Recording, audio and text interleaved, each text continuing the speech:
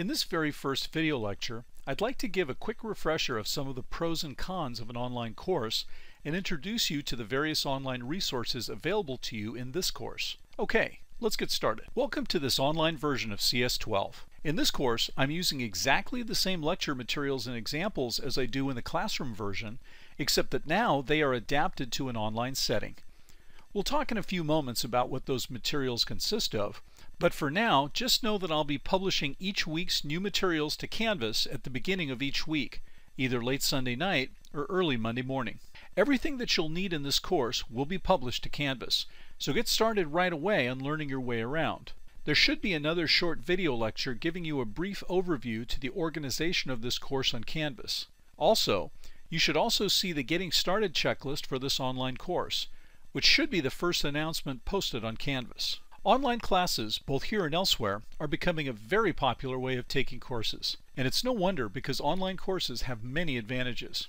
For starters, online classes allow you to learn material on your own schedule and at your own pace. If you don't quite grasp something the first time, you can always figuratively hit the rewind button and go over it again as many times as needed. In an online course, there's no longer any need to travel to campus and fight for parking so that you can attend lectures. This kind of flexibility can be invaluable if you are also trying to balance work, family, or any other personal considerations. Online learning is a great alternative for the focused, motivated, and self-disciplined learner. But online learning is not necessarily for everyone, and it does pose some distinct challenges. For example, in an online course, there is much less direct interaction with the instructor or other students. In a classroom setting, I can look at the faces and read the body language of my students to tell whether or not they are getting it, or if I need to slow down or speed up or go over something again. Obviously, that won't work anymore online.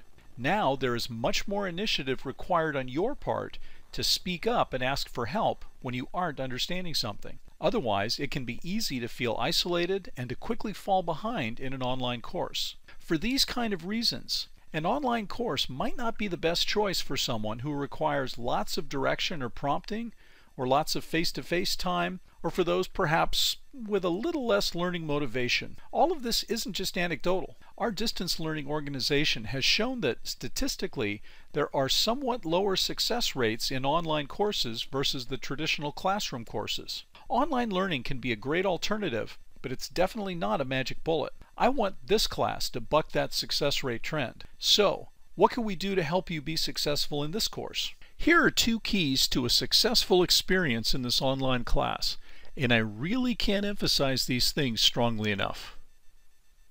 Number 1, even if you're taking an online class, you still have to go to class, so to speak.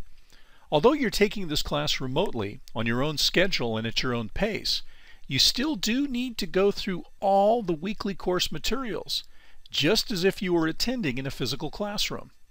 The lecture notes and videos, the source code examples and their code walkthrough videos.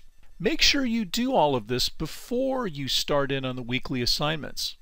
In other words, make sure you understand what you're going to be doing before trying to do it. And number 2, do not, I repeat, do not make the fatal mistake of just approaching this online course in terms of, I'm just going to turn in the assignments each week and I'm good. Nope, doesn't work that way. Based on what I've observed over the semesters, you're just going to make it harder on yourself if you try to do things like that.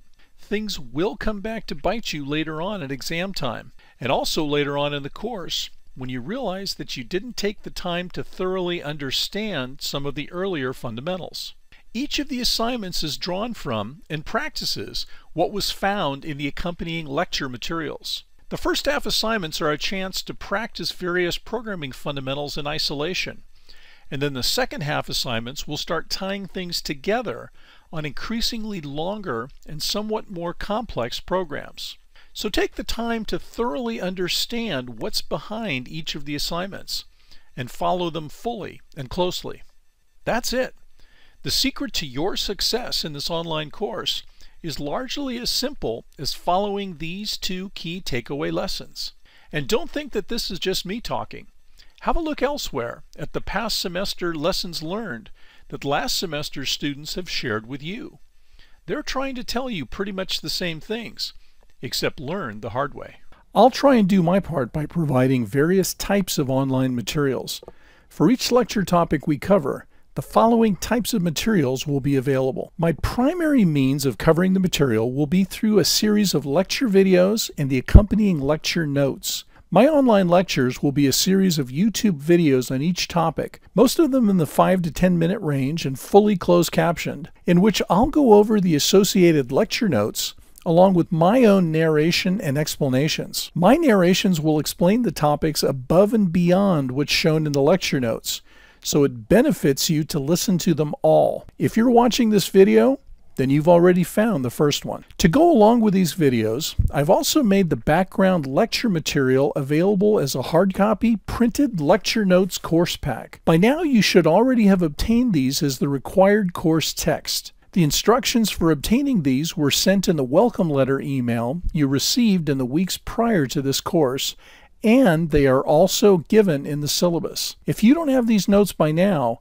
you should purchase them ASAP. The idea is that as you view and listen to the lecture videos, you should also jot down your own notes on what you see and hear, rather than waste lots of time on more detailed note-taking. Trust me, come exam time, you will thank yourself for having done that as you go along.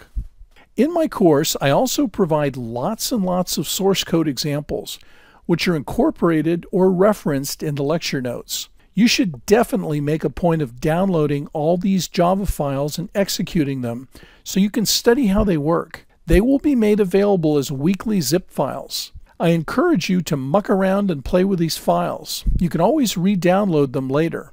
I want to strongly emphasize from the outset that programming is not something that you can learn by watching or Googling. You have to look at examples and understand how they work so that you can begin to write your own code. Along with the source code files, I will also provide source code walkthroughs. These will simply be additional YouTube videos which talk through and demonstrate how the code works. Hopefully this will be kind of like me sitting at your side and explaining how the code works, step by step. My intent in providing these various types of materials to you is to give you alternate ways of learning the material in a way that best suits your own skill level and learning style. The intended audience for this class is those who are programming for the very first time. However, every semester we do have students in here who have programmed before in one or more languages. I want to give all of you, at whatever level you are, a sort of all-you-can-eat Java buffet. Use as much or as little of the material as you need to master each of the topics. Everyone has their own preferred mix of learning styles, whether it be reading or listening or doing. In fact, we'll have an exercise this week in which you'll explore your own personal learning style. I just want to make sure there is something in this class for everyone. No matter what your style is, I want to emphasize again that programming is not a spectator sport. The best way to learn to program is by practicing it, and rest assured that you'll have lots of opportunity to do that in this course. But feel free to experiment with Java on the side on your own, because that's how you really master a programming language. So here are my suggestions for your utilization of the various online materials, depending upon your starting level of experience. You can also find this table online in Canvas in the Course Documents and Resources module. If you're a new programmer, if this is your first real programming language, and I suspect that will describe many of you, then I suggest you make full use of all available resources. Page through the course pack lecture notes and go through them along with the lecture videos which explain them in much more detail. Take notes as needed as you go through them. Download the source code examples and try executing them as you view their associated source code walkthrough videos. If you do have some programming experience, or if you have programmed in multiple languages before, then I suggest using these resources as indicated here. Definitely go through the lecture notes, but feel free to view their accompanying videos as you need to. You should definitely also download and execute and study the various source code examples and refer to the code walkthrough videos as needed. All these lecture materials are here for your benefit. You will find the core concepts needed to complete the program assignments and examples of every aspect of any code you'll need to write, all well explained in them. Don't shortcut your learning by simply jumping straight to the programs. You'll just turn simple assignments into needlessly complicated ones by doing that. I see this happen every single semester. Hey, just a word to the wise among you.